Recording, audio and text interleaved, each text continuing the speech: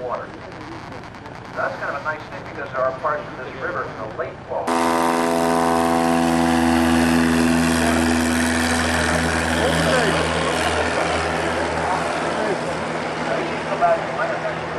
A hole right here and get an idea of a bit about bush flying in Alaska. But you know, there's an interesting story that might illustrate the importance of these little airplanes to us in this part of the world.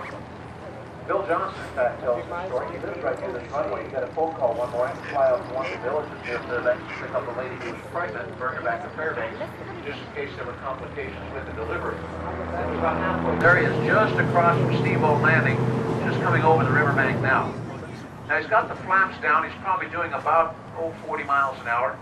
The power is way back, just doing a little bit of a glide. Just got enough forward momentum to keep the airspeed up on that airplane. Notice the size of those tires. Those are called Tundra tires. We'll talk more about those in a moment. A little bit of a slip right in there.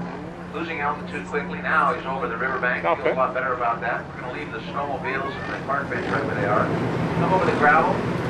Glide in like silk right there. Touch down. Stand on the mic.